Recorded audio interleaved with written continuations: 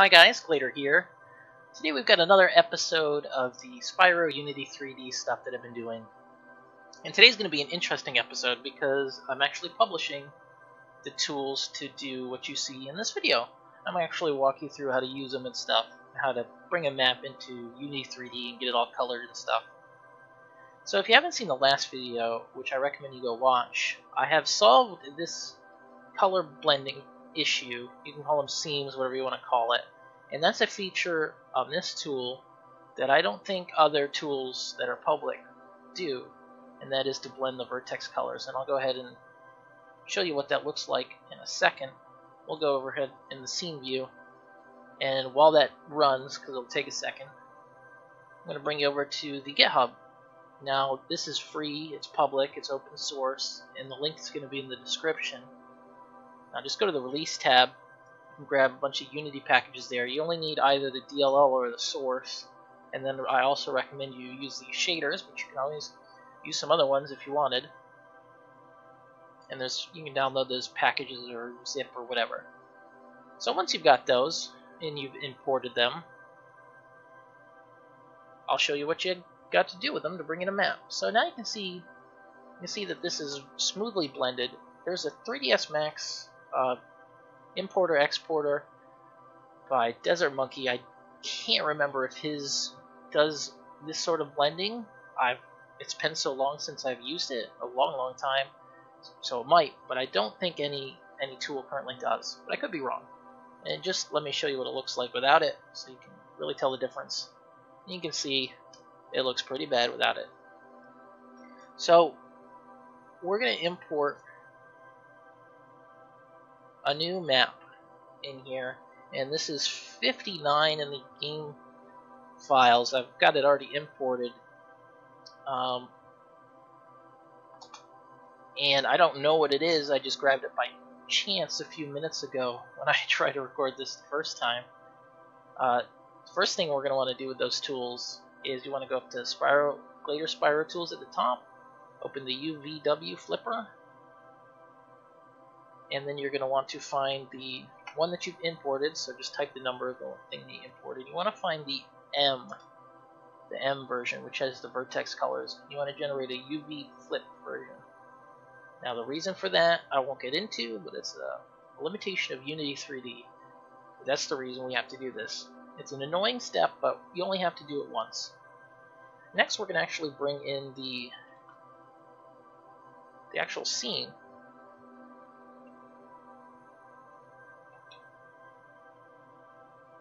There's a few ways that you can scale this or bring it in. This is how I'm going to do it. I recommend once you bring it in to create a prefab. I have no idea what this is, so I'll just call it that. Go ahead and add that here. So now that we've got this in here, I don't really know what this is, but that doesn't matter. And then you want to go up and open GladerSpyroTools and go to Texture and Vertex Color Combiner. Now there's a few ways you can actually use this tool, but this is the recommended way. I recommend you target a prefab in the scene, and then you're going to want to add the M for this one, so 59M, and then on the third field you're going to want to add the UV swap version, and then we're just going to hit combined. Okay, it finished applying the vertex colors, but we currently don't have a shader that supports that. So we're going to go back into here, create a new material. We're going to call it Level 59 Map Material. Great name. And what I'm going to do is I'm going to click on this, scroll down, hold shift, click there, and we're just going to set this in the inspector so it's using that material on all of these chunks now. And then I'm just going to go to the Spyro tab and select our map shader. And wow, there you can see our vertex colors. Now you'll see these aren't blended at all. It looks very ugly. because of how these colors are blended, but I'm going to show you a feature on how to fix that. You just click a box. First, I think we should probably bring in the textures. I totally forgot. There's a few steps you're going to have to do with those to get them to work. So we need to find texture 59. Okay, great. We bring those in, and Spyro Model Viewer, or whatever it's called, generates two versions. So you're going to want to disable. You want to click on both, disable bitmaps, set it to clamp, although it doesn't matter. Change it to no filter or point filter mode, then hit apply. And now you'll actually be able to use these without these ugly UV seams.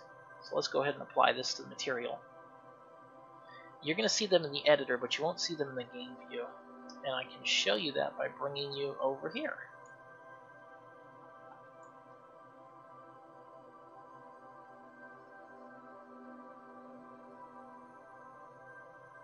In game view, you will only see these seams if you're using MSAA. So go ahead and turn off the multi-sampling, anti-aliasing, sorry. Go ahead and turn that off. And now you don't see any seams, which is good. Can't use MSAA. I recommend going forward, by the way, as well, because we're not going to be using any lights at all. We've got these vertex lights, which are nice. You're still going to see those in the editor, though, okay? So there's nothing I can do to help with that. So let's remove the texture so that you can see the difference with what we're about to do. We're going to enable vertex blending, so it's going to take a little bit longer than the first time. But once it's done, you should see a few of these places clean up a bit. Now we're almost done. I mean, we've got the scene in. Wow, look at that. Wow, that is much smoother and much better. That is great. So now what we're going to do is, don't leave the video, by the way, there's still some important stuff here. I'm going to show you, you can do some stuff with the vertex lighting, so you can make the vertex lights or colors be very, very bright. Oh, sorry, that's a flat ambient field. You can make the flat ambient very bright. I recommend going to the lighting settings and not using this at all. Or you can increase how bright the vertex colors will actually be. Now I find that these settings work well for me, but you can always change them. But next we need to actually know how to make this save between loads of Unity. Because right now it wouldn't work. If you reloaded Unity, the vertex colors would disappear. So what we're going to do here is we're just going to enable save separate meshes. And what this is going to do is this is a destructive operation, so it's going to change this object. Okay, so just want to let you know. It's going to change it a little bit. So we're just going to combine. And what's going to do is it's going to set each chunk's mesh filter a new mesh, copy of the mesh asset, and then it's going to save it in the folder that all these other objects are in. And you can see the mouse wheel spinning right now. That's what it's actually doing. So it shouldn't take too much longer. Then I'll show you what that looks like, and then we're essentially done. I guess we could add the skybox. That could be fun. We'll add the skybox. Alright, so you see a new folder appeared. It's going to contain all the mesh objects, mesh assets. And so yeah, now you're actually pretty golden here. This shader supports light maps.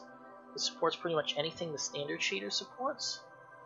So you can actually bake lighting and get some interesting shadows here. So let me see if I can't do that at a real low resolution. We'll use the progressive light mapper because it might be a little bit faster. We'll do 3, maybe do 300 samples. This is going to be pretty low quality, but you'll get to see what I'm talking about. Oh wow, that was quick. Yeah, we need to set this as static. I recommend that for static batching as well. There we go. This will be a little bit different, and we'll change this to baked. This is probably a waste of time, I really apologize, but I just want to show you that the Spyro shader supports quite a few things. Alright, so while that is baking, hopefully this captures the video properly. I have a feeling it might not.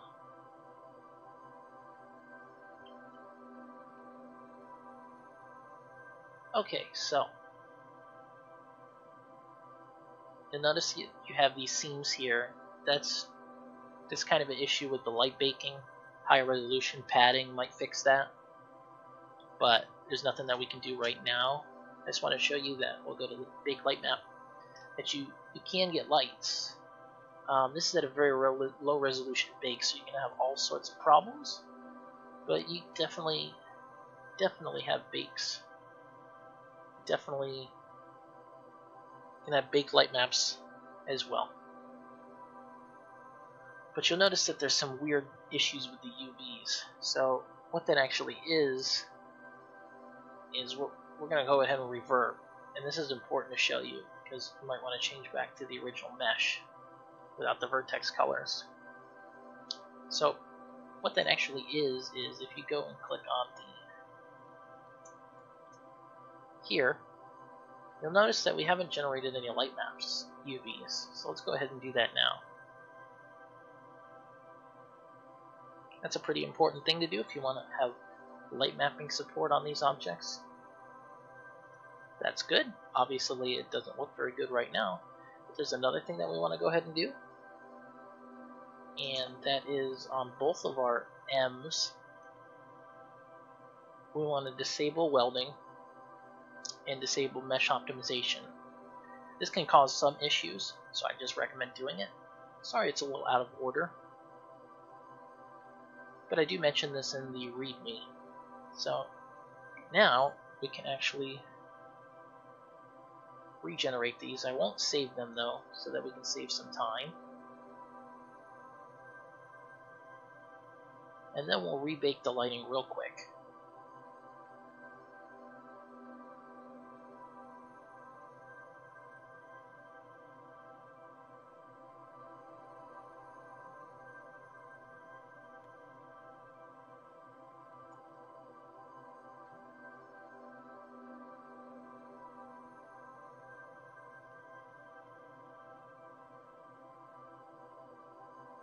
Should only take a few seconds. You can see that we're getting a much better result already.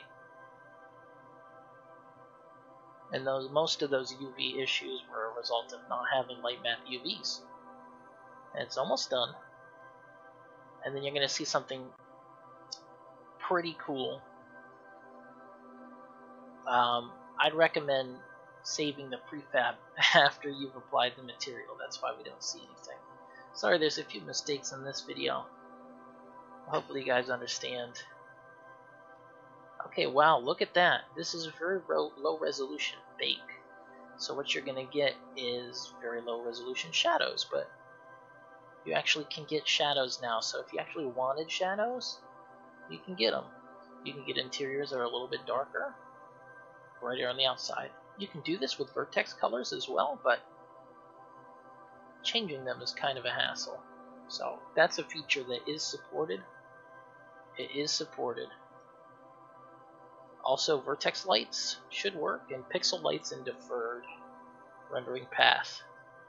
So yeah, let's go ahead and add the skybox real quick. So we'll just add this. Wow,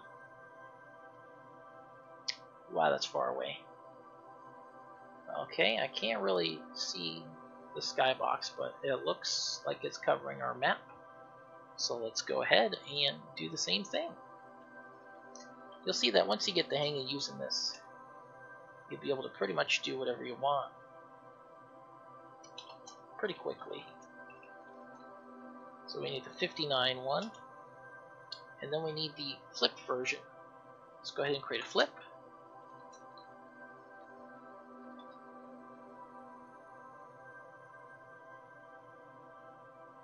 And again, I'd recommend changing the import settings, but just for speed, I'm going to skip that right now.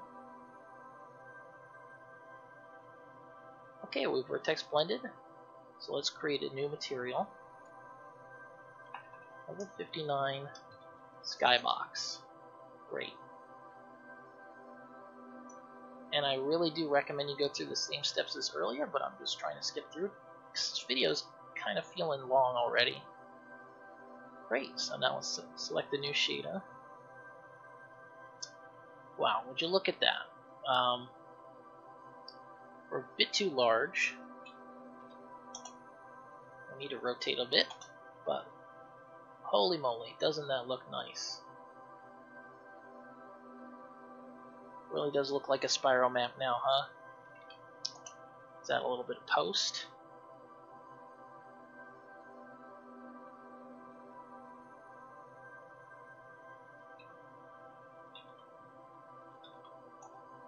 And let's go fly around.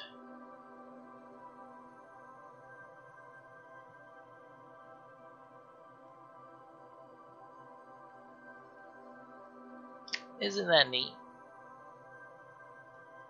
Got some decent, you got some shadowing, which is cool, which is pretty cool. And yeah, so whatever this is, you've got it. With Vertex colors, with a working Skybox, in Unity, quickly, and then you can do whatever you want with it. But yeah, that's the tools. I've shown you how to download them, how to use them. If you have questions, post them in the comments in the YouTube section. If you have issues, go ahead and open an issue on the GitHub. I'll go ahead and answer it, even if it's not like an issue with the code. I'll answer it like it's support. But yeah, that's the video, other than showing you some of the material properties on the Skybox. You can change the color just a little bit. And you can also change the intensity if you felt like it. So yeah, that's the video. You can now bring Spyro maps into Unity, get them rendering, get the vertex colors working, and you can do that all without 3D modeling software now. Again, you can see these light map seams. It's not an issue with bringing these into Unity. That's just crappy, low-resolution light mapping, and also just general issues with UVs and light mapping in general. It's not related to Spyro or this importer. So thanks for watching, guys. I'm so sorry that this video was so long, but now you should be able to live your dreams of bringing Spyro 1, also probably 2, though I haven't tested it, and probably 3, although I haven't tested it, into Unity 3D. Thanks for watching, guys. I'm going to keep this updated and probably make a few more videos about this, especially if I get any new features. Yeah, links are going to be in the description. Thanks for watching, guys.